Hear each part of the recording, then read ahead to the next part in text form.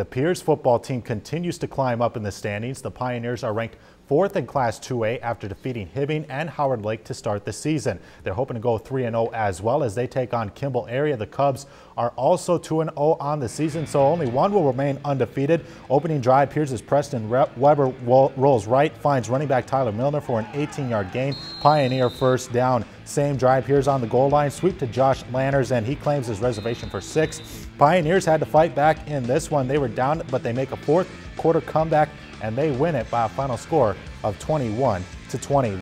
If you've enjoyed this segment of Lakeland News, please consider making a tax-deductible contribution to Lakeland Public Television.